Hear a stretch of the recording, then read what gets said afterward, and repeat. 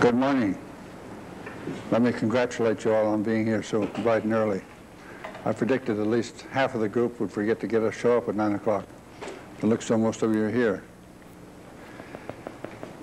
Today I want to discuss what is probably the heart of the coal utilization program for the present anyhow, namely the liquefaction of coal for fuel oil purposes and the hydrodesulfurization at the same time.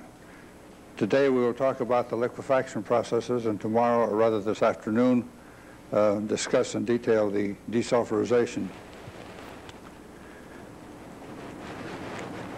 I have a feeling personally that the liquefaction of coal may be one of the first applications that is finally made of the utilization of coal, because by liquefying coal to a fuel that would be suitable for public utility use, one could relieve considerably the amount of petroleum and natural gas that's now used in public utilities. I think the figures are that around 55% of the public utility power is now from coal already, so this would be an additional 45% or some 200 or 300 million tons of coal per year. Even this figure is frightening when we consider the difficulties of mining coal that we're confronted with these days. As you can see here in lecture number 5, I've briefly summarized the history of coal liquefaction. I'm sure we all realize that it's not a new process. As a matter of fact, the Germans did a very good job with coal liquefaction, even to the point of refining the liquid to produce gasoline, even aviation gasoline. However, the 12 plants that they built during the war, operating at pressures of about 10,000 psi, have all been dismantled. According to one article I read, several of them have been reconstructed in East Germany, Siberia, and Czechoslovakia, but all of those that are operating in Germany have been dismantled. Likewise, the one in Britain, in Billingham, which got up to 150,000 tons per year, was, I think, dismantled, or at least operation is stopped. The total German production was up to 4 million tons per year, including 100,000 barrels per day of high-quality aviation and auto gasoline. So one is working with a process that has been made to work. Incidentally, I noted down here that pressures, while at 10,000 pounds in Germany, of course, was up to 700 atmospheres. Pressures have been run as high as 1,700 atmospheres, according to the article I read, in some of the Russian plants. This is going a little bit in the opposite direction to the current trend, where we're trying to drop the pressures down to 3,000 or 4,000 psi. Now, two outstanding processes come up for discussion in connection with this coal liquefaction. The one, the synth-oil process developed with the Bureau of Mines, the other, the H process developed with the Hydrocarbons Research Incorporated. So I want to go through these in some detail so as to get as clear an idea as one can from descriptive material as to what the plants amount to. Perhaps some of you in the audience have visited or gone through the experimental plants at Bureau of Mines, and if so, in the discussion you can add a lot of details that aren't apparent from just a cursory discussion. The layout of the plant is shown, I think, in the first transparency.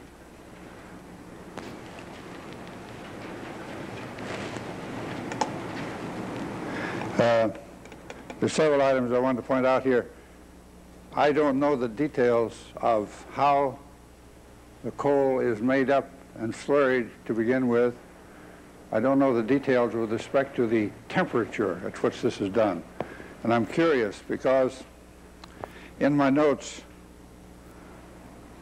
as you will notice down at the bottom of page 1, I have not only the pore volume of the catalyst that's being used, which is a cobalt molybdenum catalyst supported on alumina. The alumina is stabilized by silica.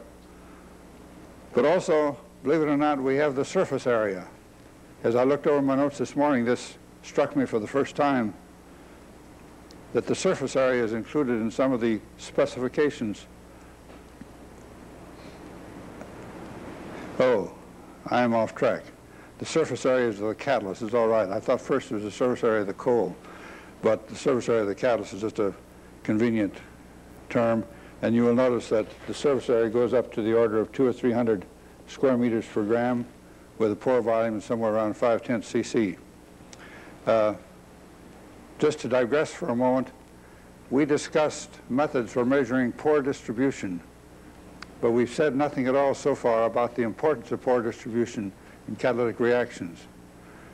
Now, catalysis has gotten to the point at which one tailor-makes pore distributions to suit the occasion. And ordinarily, for liquid reactions occurring in the liquid phase, it is recognized that the pores have to be considerably larger than they do for reactions in which gas phase reactions can take place. For example, catalytic cracking occurring over zeolite catalysts, believe it or not, takes place in spite of the fact that the openings to the chambers in which the active sites are located are only about 9 angstrom units in size. This is a gas phase reaction. If one were working in a liquid phase, the diffusion down these capillaries would be very small, and consequently one would want to go to larger capillaries. So it is interesting here to note that the catalysts have average pore sizes of somewhere in the neighborhood of 70 to 80 angstrom units. Right offhand, one would think that this might be a little bit on the small side for liquid phase work. But on the other hand, one balances the total surface area that's available, the surface area being larger, of course, for the smaller average pore size. One has to balance the surface area available against the pore distribution. If you make the pores too big, you cut down so much on the surface area that you don't have enough surface for the catalytic reaction to occur. So this is a compromise, but it's a compromise that one has to pay attention to whenever he makes a catalyst. And as I say, in general, the pore size should tend to be on the high side for systems in which one is dealing with liquids rather than gases. The operating conditions for the unit here are quite mild in the sense that the pressure is only in the range of 3,000 to 4,000 psi compared to the 10,000 that was used in the German plants. Temperature of around 450 degrees centigrade. I don't know the temperature at which the coal and vehicle are mixed, probably the order of hundreds of degrees Fahrenheit, but this mixture is pumped in through a preheater then into a reactor. Now, the critical part of this process is that the reactor is filled with a fixed bed of cobalt moly hydrodesulfurization catalyst. The particle size is given as 1/8 inch pellets. So one has a bed of pellets through which a slurry of coal with oil that is obtained as one of the products of the reaction is circulated with hydrogen at very high space velocity. The space velocity becomes important because the high rate of flow tends to clean the catalyst, keep carbon deposits off. In fact, the wonder is that there's any catalyst left when you get through passing liquid with hydrogen at such high space velocities through the catalyst. The linear rate of flow here is listed as around 6 feet per second. The time of contact is a little indefinite, but it's somewhere the order of a minute or less. So at very high space velocity, with lots of turbulence, sufficient turbulence to keep the material in good contact with the catalyst, and also to presumably remove the catalyst, the carbon from the catalyst, this process is carried out. So this reactor, as I say, is a packed bed reactor. The details are not too clear. I thought that the catalyst was packed in tubes about 1 inch in diameter, and this perhaps does represent the passage through a series of these tubes. I'm not absolutely sure of this. But I do know that it is a packed bed with a very high velocity circulation through it. Then beyond this, one has the usual high pressure containers going down to low pressure containers, and the separation of ash, extra solid material and so forth, and purification of gases. The gas formation is not very large. Most of the material is converted into liquid, and something in the order of 95% conversion is obtained. In one of the articles written by Yavorsky from the Bureau of Mines, who's apparently the guiding light in this work, and incidentally one of the people at the University of Pittsburgh pointed out that Yavorsky was their prize chemical engineering student a few years back, so they're quite proud of the place that he's made for himself in the Bureau of Mines, being apparently in charge of all of this coal liquefaction work. He summarizes in one of his articles the advantages of this liquid phase process compared to methanation processes in which one is going to produce synthetic natural gas.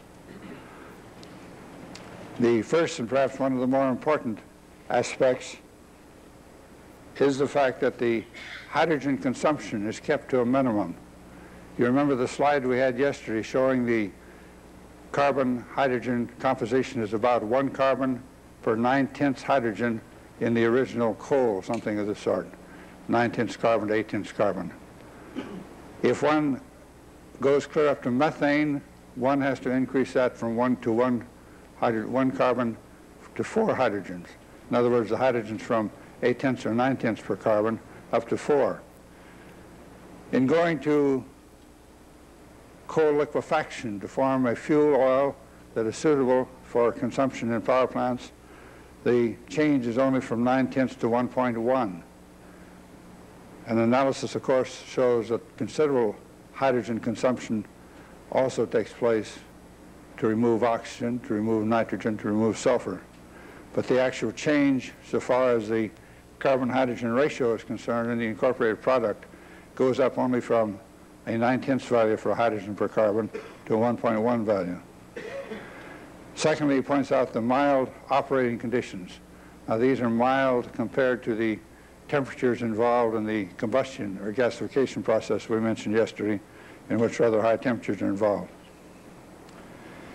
Energy conversion efficiency is 78% versus 60%. I hope in the discussion some of you can explain exactly what is meant by these energy conversion figures. In the brief time that I've had to look through the papers that have been published, I failed to find these calculations, but they must exist somewhere.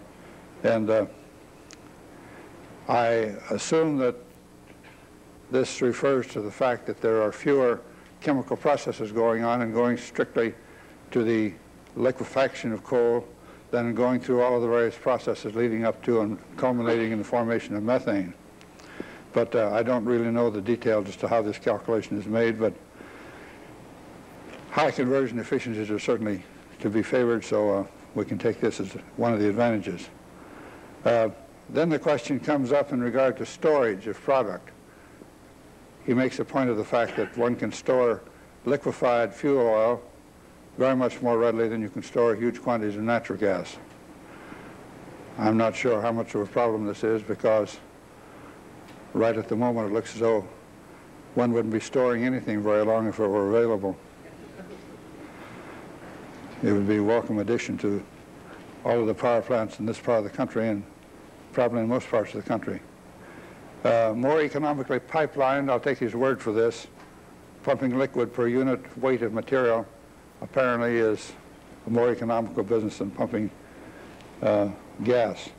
And we know that pipelines are used for pumping oil and all sorts of things.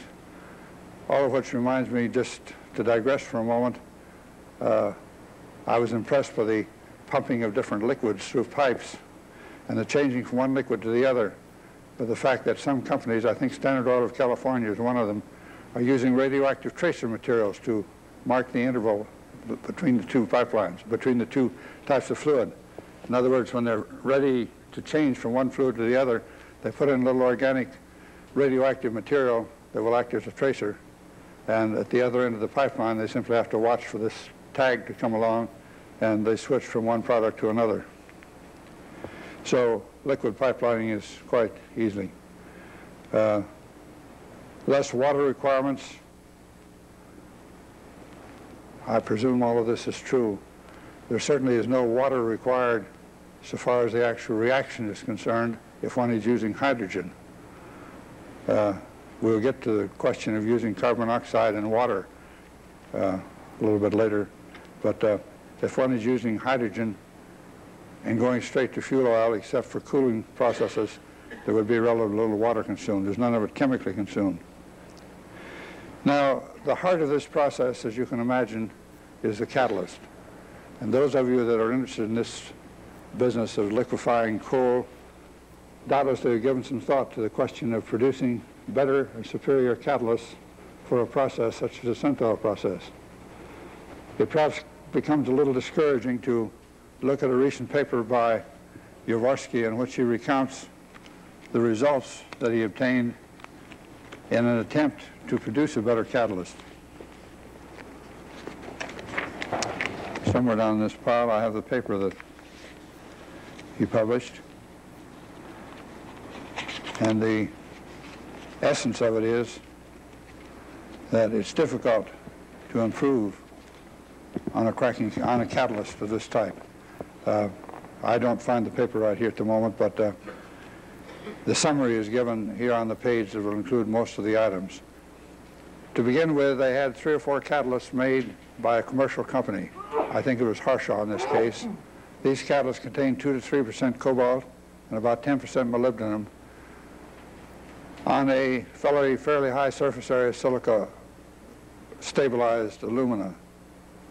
This catalyst, if one wanted to be very brief, proved to be the best catalyst tried so far as the removal of sulfur from the coal is concerned.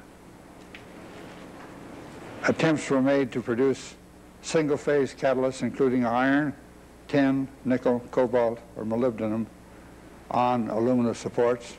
They even varied the alumina supports in line with this pore distribution thing I was talking about, from large pore sizes to small pore sizes, from small surface areas to large surface areas.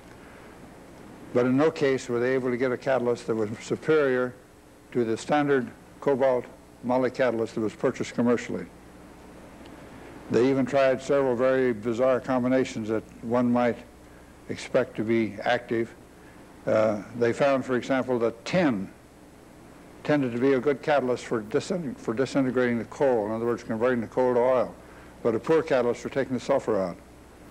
So they tried combinations of tin and molybdenum, and even tin and cobalt and molybdenum, hoping that the combination would perform both jobs with superior results. But in no case did they find a catalyst that was better than the cobalt moly catalyst. So from all of this, we can draw the conclusion that it's possible, we still have to admit that it's possible to improve the activity of these cobalt moly catalysts. I think a number of things still may remain to be tried, but it is not going to be an easy job. So most of the pilot plants that I know anything about that are being planned in connection with the H process or the Synthol process plan to go ahead and utilize the catalysts that are now available, namely the standard cobalt moly catalyst.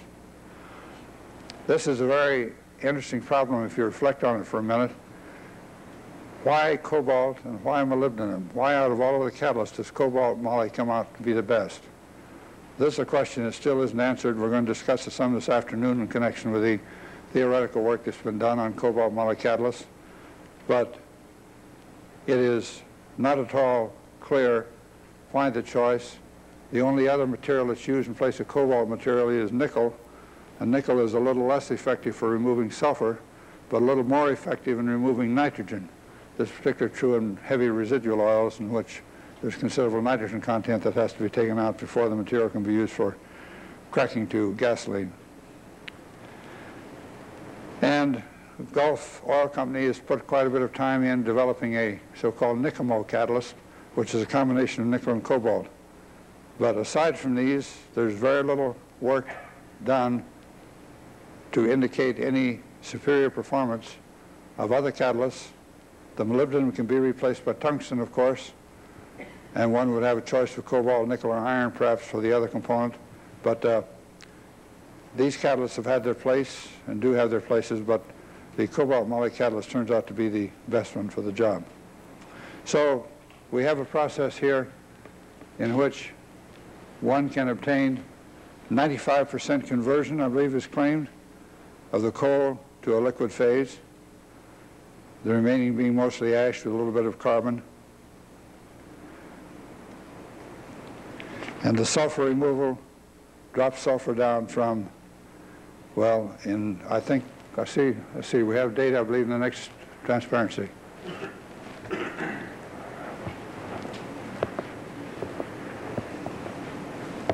This is, as indicated, from a Kentucky coal. As I recall, 4.6% is the original sulfur in feed.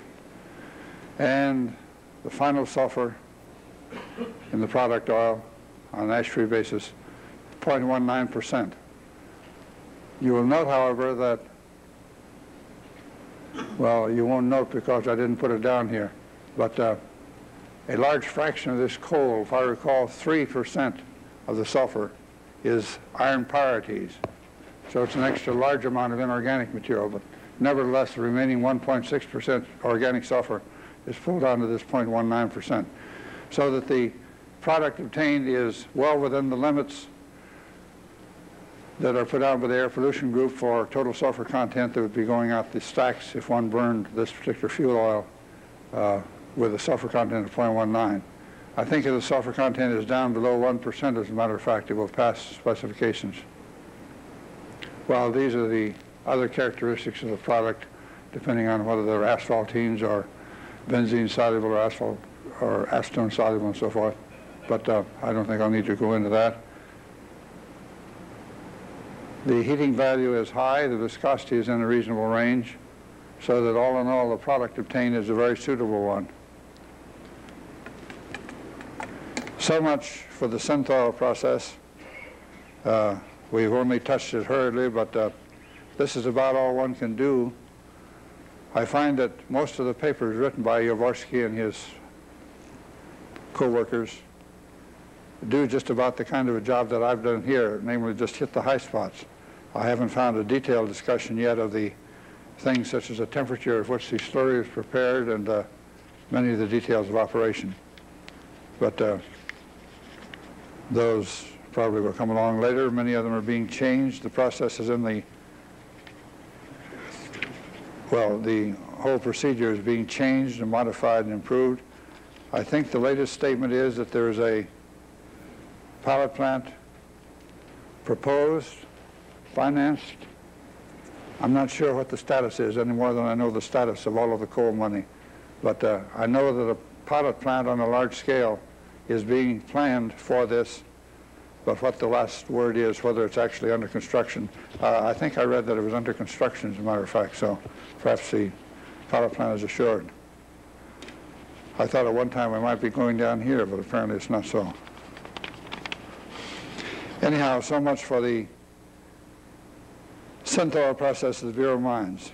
Now the H-coal process, listed on page 2, is very similar to the synthol process, with the one exception that a slurried bed, a ebulliting bed, a boiling bed, a fluidized bed in the liquid phase is used rather than a fixed bed. This is claimed by the proponents of the H-coal process to be an advantage, to permit more flexibility, to permit catalysts, for example, to be drained off continually. You could take a 1% or a 10% or whatever you want fraction of the circulating catalyst out anytime that one wished. I think we have a sketch of the reactor, as a matter of fact. This is the reactor in which All of this outside here is a ebulliting bed, catalyst and material going on up the top, and recirculation down through the center tube. Somewhere there is a catalyst outlet. One can draw out, in other words, a fraction of catalyst anytime one wishes and replace the catalyst at the point at which one puts in solid and liquid. So it has a great deal of flexibility, therefore, in the sense that if the catalyst tends to be poisoned, one can replace it. If for any reason it becomes less effective, it can be replaced. Incidentally, one thing I forgot to mention are just some rumors that I hear, but I think are probably substantiated. You never find in any of the published papers on the synth-oil process that there are any difficulties involved. But the two rumors that I have heard that certainly need straightening out are that when you run it for a few weeks or a few months, the circulating oil medium becomes too viscous and the plant freezes up. Now, if some of you have been in contact with them, you probably know the straight of this better than I do, but I do know they have had trouble with the increased viscosity during operation. This could probably mean that the catalyst is a little less effective and is not breaking the material down to quite such low molecular weights as it was when it is fresh. And this would be clearly a drawback of a synth-oil process in the sense that you can't take out a bit of the catalyst and bring it back up to its initial fresh activity by adding catalyst as you can in the H process. If this becomes a serious problem, clearly something would have to be done about it, either by the rate of circulation or the temperature of operation, the pressure, or something to bring the operating conditions up to the point at which the oil that's being used in circulation will have a correct viscosity, which probably means will be hydrogenated over the catalyst down to a material of a molecular weight corresponding to the low viscosity. I hear also some stories about the catalyst losing its activity. Perhaps these are related because I think they blame the higher viscosity on the loss in activity of the catalyst.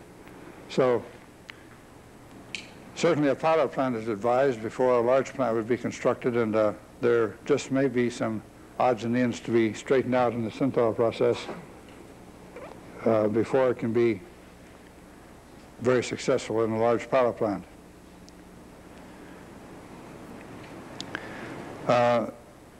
I have the data down here for this H-cold process operation. The heart of the thing is a reactor, so I didn't bother to show the sketch of the rest of the apparatus. The cold slurry is hydrogenated at 850 degrees with 2,700 psi. The synth-oil process goes up as high as 4,000 psi. I'm not sure what their optimum pressure is.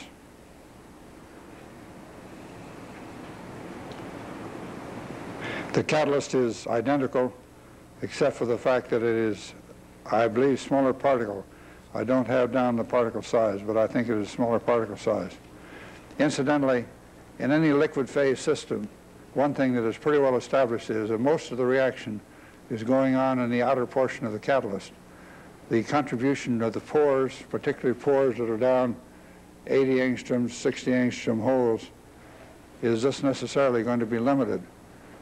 Consequently, the most effective liquid phase hydrogenation process that one could use in principle would be one in which the particles, the external diameter of the particles, is as small as possible, because the external surface area of the particles is the thing that usually comes into play, particularly in materials operating in liquids and also materials in which gunk of one kind or another, polymerized material, coke or whatnot, can fill up pores.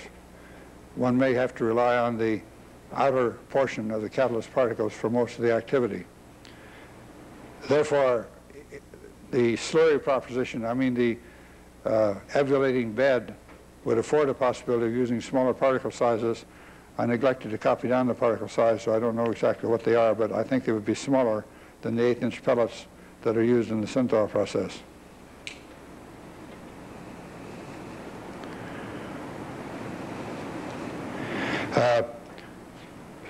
There's inherent flexibility in the ebulliting bed in the sense that you can change the space velocity rather easily, you can change operating conditions, and so you can operate to produce a rather heavy fuel oil, but you can also operate to produce a cracking oil that is of the right composition, molecular weight, and so forth, to be used for a cracking process to go on and form gasoline. So one of the points that they claim in favor of the H process is the flexibility by which you can operate it one day at one condition, another time, and with a few changes, you can go more nearly to the lighter liquids and thus have quite a bit of flexibility. Again, they claim around 95% conversion. The pilot plant stage is one that I wouldn't pretend to know anything about. Any articles that you read on this are 6 months to a year old, and this is out of date so far as pilot plants are concerned, but they have operated up, according to my notes here, to an 8-ton per day pilot plant, and they are planning a 250-ton per day. What the status of that planning is, I don't know, but it's probably being worked on. Sulfur content is given as cutting down to 1900ths for synthetic crude. I believe I have a slide, a transparency showing the product formed in 1 or 2 or 3 of these typical runs. This is a distribution of the product formed. The total conversions, you'll notice, are up between 90 and 95%. The heating values of the oil are pretty high. This one's a bit on the low side. I don't have the sulfur noted down on this slide, but I do have the figures here in the table to indicate that a figure of 1900ths is obtained if you operate under conditions that give you the synthetic crude. In other words, the lower molecular weight material, the more severely cracked material, compared to 4300ths in the fuel oil. This simply means that the more severe the conditions of operating, the more you hydrodesulfurize in the process of producing the conversion from coal to the product. I think this is all that we need to say about the H-coal process. The H-coal process, I should add, is an outgrowth of the H-oil process. The H-oil process is one that was developed by the Hydrocarbons Research Incorporated a number of years ago to work on high molecular weight crudes and particularly petroleum residues and the like for converting it into lower molecular weight material. So it's pretty much an outgrowth of the procedures that were used at that time. Now, there are a few other processes that should be mentioned. The CONSO process, Consolidated Coal Company, has a solvent. Now, these temperatures, I hope, are Fahrenheit. I am negligent for not having put the indicator down, but I believe that the crushing and solvent mixing are carried out up to 650 degrees Fahrenheit. It's interesting to know which this is because if coals have surface area, the exposure to solvents at temperatures at which they still retain their high surface area could be of considerable interest and might be different from exposure at somewhat higher temperatures. The operating region is somewhere in the range of 650 to 735. Again, I think this must be Fahrenheit. With 70% of the coal extracted, the remaining ash will have sulfur in it and will have to be used in various ways. It could be used as a source of hydrogen, which the sulfur could be taken out, or it could be converted into gas in various other ways. The oil product obtained in the consolidated process is finally hydrogenated up to 3,000 psi at 835 degrees Fahrenheit. The original articles, the ones I've read in the various summaries here, indicate zinc chloride is being used as a catalyst, but there's also some indication that other hydrodesulfurization catalysts are used. Zinc chloride will not be as effective for removing sulfur as cobalt moly catalyst so far as the desulfurization is concerned. It may be even more effective in breaking up the coal material into low molecular weight material. Incidentally, one thing I should mention in connection with all of these processes, the old problem of bringing coal particles of whatever size they happen to be into contact with a catalyst which is a solid. Now, aside from the peculiar experiments of the type that I mentioned in regard to Terry Baker's work, in which it is shown that particles on graphite can be made to chase themselves all around in circles and move all over the surface of the graphite during combustion, except for that rather bizarre behavior, we have no known means by which solid particles deposited, we'll say, in contact with coal could have anything to do with the activity at a distance from that particle, unless the coal material can be dissolved or vaporized or broken up somehow so that molecules can travel to the catalyst. If one is working with zinc chloride, there's always a compensating effect that zinc chloride has a considerable vapor pressure. And so zinc chloride molecules could diffuse into the tiniest capillaries and thus bring the catalyst in contact with the coal material. But for these fluidized, for the H process or for the synthol process, either one, in which one is depending on the organic material being brought to the catalyst, one has to look to the question of the average molecular weight of the coal particles in the dissolved material. I think the usual feeling is that these have molecular weights of no more than about 1,000. It certainly wouldn't help much if you simply had colloidal particles of carbon carried through the oil and sitting down on the catalyst. This will still give a very low contact area between the catalyst particles and the coal particles. What is necessary is that one gets the coal degraded to a molecular form in which it will be in position to react with the catalyst by being brought directly in contact with the catalyst. Now, the other factor that comes in is a question I mentioned yesterday of hydrogen donors. So far as I know, the synthol process and the H process do not make any deliberate attempt to add tetralin. This is my impression. Now, many of the molecules, however, in the oil may be those capable of picking up hydrogen and passing it on. They could be hydrogen donors. So this is a separate procedure and mechanism by which hydrogen may get transferred to coal particles, to coal chemicals, and thus help in the formation of the final product. The extent to which each of those is utilized, I think, is not straightened out. It's one of the things that would have to be worked out in detail.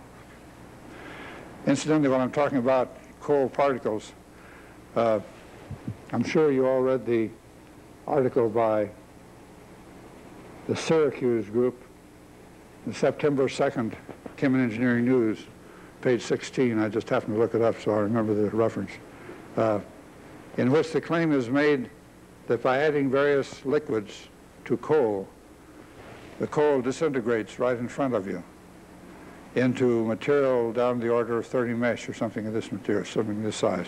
And in so disintegrating, it separates out the iron pyrites and the ash from the main coal particles.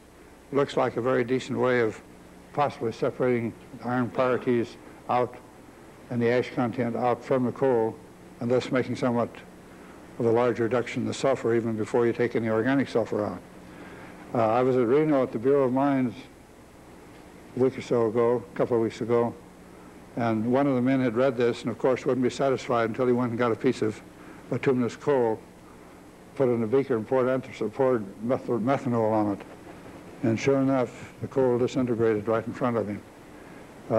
I was at the W.R. Grace laboratory, and the boys got curious when I told them about it. The only coal I had around was anthracite. And anthracite does not disintegrate in front of your face. In fact, for half an hour, there was no apparent change in the anthracite.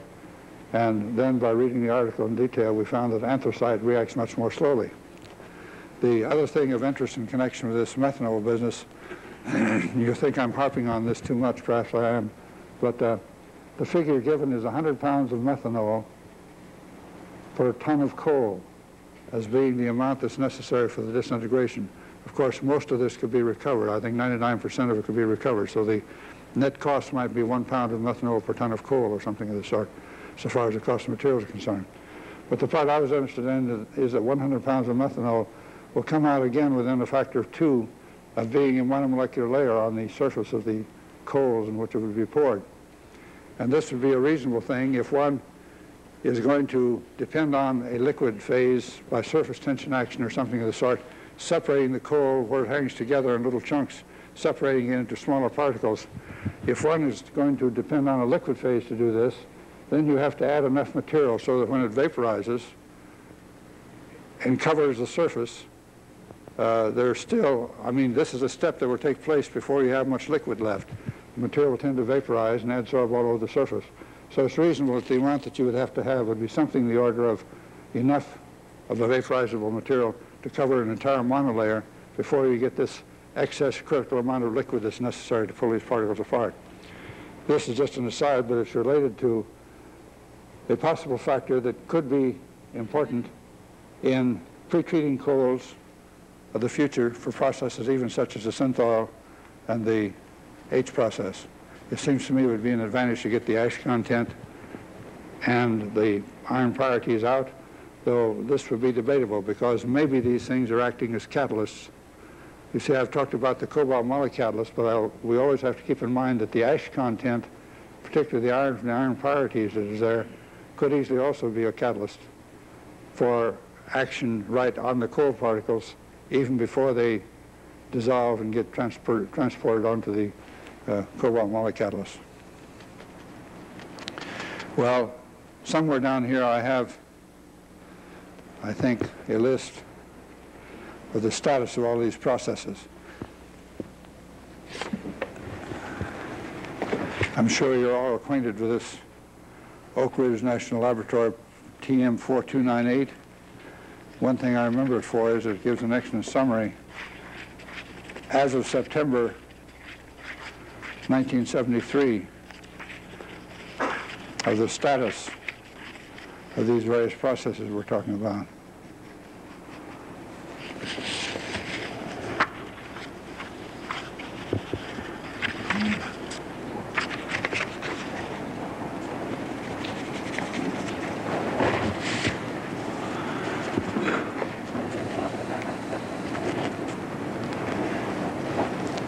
The H-coal process is mentioned here, with a process development unit in operation and a 250-ton plant proposed. It even gives the difficulties that are related to the project. Solid separation of unreacted coal, production of hydrogen for the process, because this is something we haven't said much about, but if you're going to hydrogenate material either with the H process or whatnot, you're going to have a hydrogen-producing unit to obtain the hydrogen for the reaction. Catalyst regeneration. This is something we haven't said much about either. Difficulties involved are the solids separation techniques have to be improved. Catalysts have to be evaluated. Scale up to commercial size equipment is an important difficulty. The console process ran from 1967 to 1970 at Cresap, West Virginia, and has been closed down but may be opened again for an experimental plant. Vera Mines process, 6 tons per day pilot plant proposed. My understanding is that that's much out of date and that bigger plants are proposed at the present time. Just for fun to look at the difficulties, solid separation of unreacted coal is cited as one of them. Production of hydrogen for the process is very much the same as the H process. Scale up of the reactor to commercial size. The difficulties seem to be the same as those for the H process. At any rate, there is a good summary in here on page 728 of the status of all of the processes we've mentioned, as well as a couple of these solvent refining processes and the difficulties that are involved.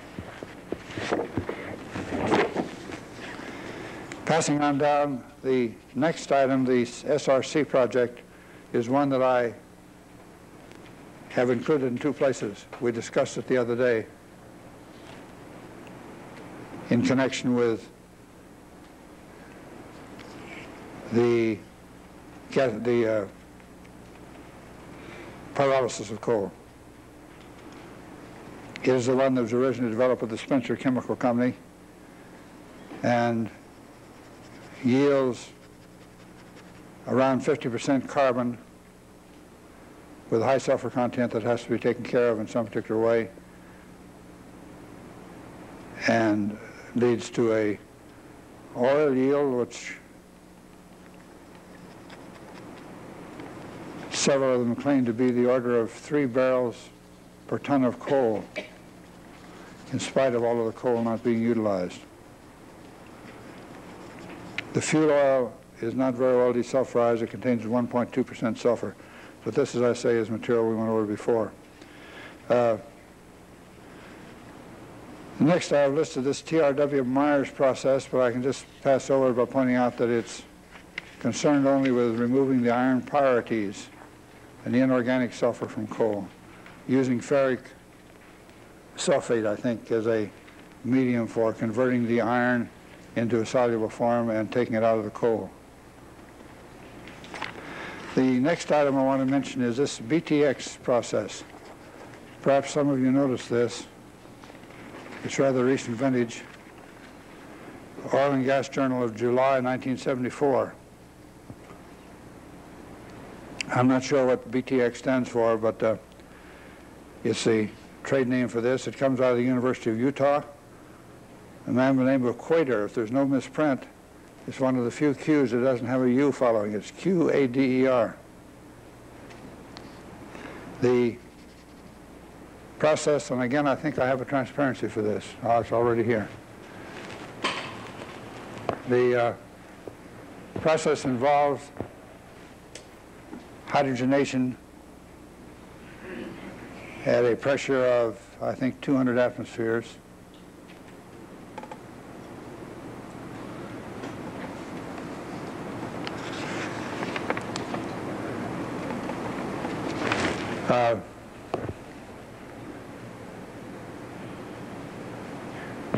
The separating out and fractionating of the liquids, winding up with fuel oil, naphtha, and this material that they call BTX.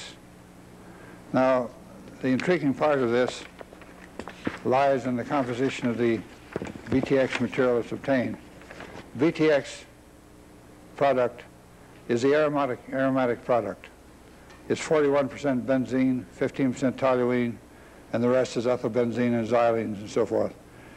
And this amounts to a total of 33% on a weight basis of the coal with which one started. 33% on a weight basis. Now this is a very high yield. It's perhaps why the article is headlined, BTX can be produced for 25 cents per gallon from coal. Very valuable source of aromatics. But there's another interesting aspect to this. In this article by Weiser that I told you was in the series of papers given at the Libby Laboratories in September 1973, considerable attention is given to work that he's doing on the hydrogenating of anthracene. Anthracene and other groups of 3 or 4 aromatic or semi-aromatic rings with a view to noting what the products would be. Without bothering to write this in the board, you all realize that if you have an anthracene molecule, which is 3 rings in a row, and if you attack the center carbons, I think they call them the 9 and 10 carbon in this molecule, you would stand a good chance of getting 2 benzene rings as a product. In other words, getting 2 benzenes out of a single anthracene. But this never happens. He's done very careful chromatographic work to show that the maximum you ever get is 1 benzene ring out of an anthracene. You tear the things off by pieces at the end to form other molecules, and you don't attack those particular carbons. You attack those on the end of the molecule and gradually work in, leaving simply 1 ring. This is also true if you start with 4, you wind up with 1 benzene ring and no more than that. Well, if we consider anthracene, simple calculation would show that it has 6 carbons in the 1 ring, and then you can count 4 in each of the next 2, so that's 14 carbons. 1 benzene ring would represent a 40% yield on the weight of the original benzene. If you count 4 rings in a row, you come up to 18 carbons, of which 6 would be for the benzene, so this would be a third. So what I'm trying to get at is that a yield of 33% by weight of benzene is very consistent with what you would expect if the average composition of the cyclic members of the molecule that we showed here a day or so ago is somewhere in the range of 3 to 4. And if, in the hydrocracking of these, in the hydrogenating of them by this process, you carry these molecules down to their ultimate destiny, the parts going to aromatics should never exceed about a third of the total weight. Now, whether there's any significance to this or not, I don't know, but it's a rather interesting correlation that even this yield is not one in excess of what you might reasonably expect on the basis of the behavior of 3 and 4 unit rings when you do hydrogenate them over a catalyst to form, ultimately, benzene as one of the products. The other products include 16 weight percent fuel oil, 3 weight percent naphtha, so that if you add all of those together, you come up with about a 52% conversion to liquid products. This is on the basis of the original coal weight. And the amount of char left is only 10% of the initial weight. So it is a process that bears looking into. I think this is done, I forgot to mention, this is done as a dry hydrogenation. The coal preparation does not involve slurrying. This is a high velocity dropping of coal particles, passing of coal particles through a hot zone, and the products obtained here are, as I say, obtained on the basis of this dry hydrogenation. Incidentally, there's a considerable amount of gas formed, the total gas amounting to 30% by weight, C1 to C4 gas. It contains not only 64% methane, but 25% ethane, some propane and some butane. So quite a suitable gas for natural gas purposes. All in all, though this doubtlessly is a small-scale operation and doubtlessly is being publicized in the way that people like to publicize things when they're coming out new, it struck me as having considerable merit and pointing in the direction that work can be done toward the dry hydrogenation as well as the solvent hydrogenation of coal to furnish various products. I think that's, oh, there's just one other item I want to mention. Mills, in his articles on coal gasification, coal liquefaction, production of gasoline, and so forth, makes an important point of the fact that if one substitutes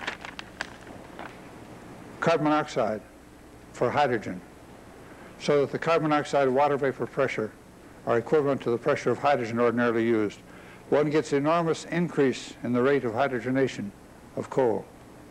He gives data in which, well, the lowest point shown on his curve is a 40% conversion for the regular coal hydrogenation. At that same point, there would be 90% conversion if one used water vapor carbon monoxide. Now, I'm not sure this was written in July 1969, and it may be a forerunner of what the Bureau of Mines is now publicizing as their co-steam, C-O-S-T-A-M, co-steam process, in which they put in carbon monoxide up to 3,000 or 4,000 pounds per square inch. They do not put water in because the water of the coal itself is sufficient for the purpose, and out of this they claim a process for hydrogenating coal that seems to be very effective. This reminds one a little bit of the process they are also working on for treating garbage, trash, cellulose, wood fibers. I think in the original articles there was a particular point made, in fact, cow manure could be included. Converting this to oil by exposing it to carbon monoxide and the small amount of water that's in these materials at reasonable temperatures and pressures up to 2,000 or 3,000 psi. Such a plant, incidentally, is being built at Albany, Oregon. I'm looking forward to watching its progress. I don't know that I'll have anything to do with it, but I'll at least take a look at it once in a while as an experimental attempt to use trash, garbage, and so forth and so on in a productive way to produce oil. I think this is a good place to stop. We have a few minutes left yet. Are there some comments, corrections, criticisms, or whatnot?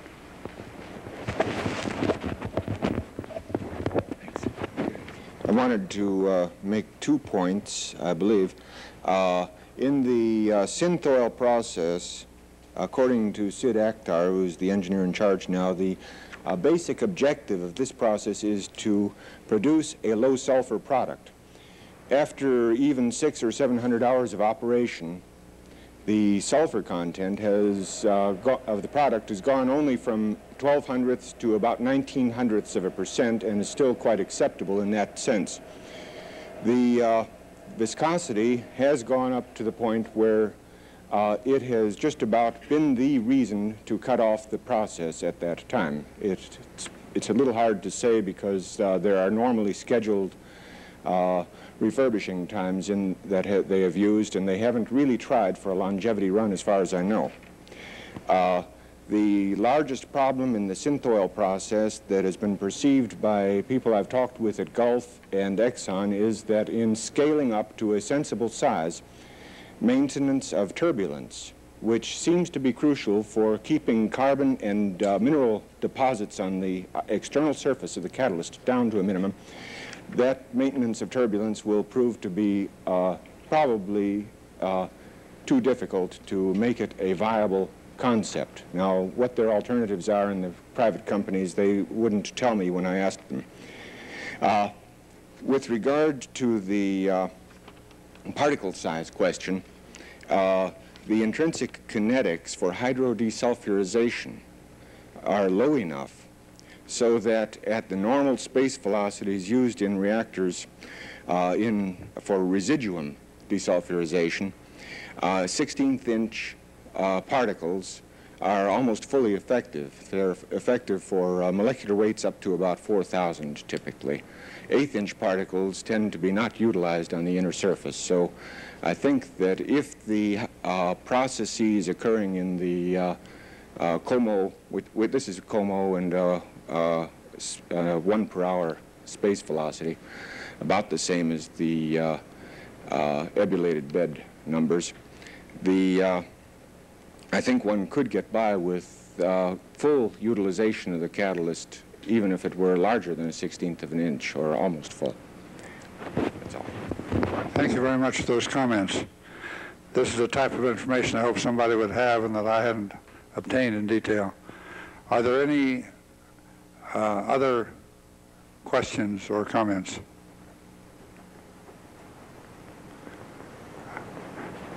I think we're about ready to go off the tape. Am I correct?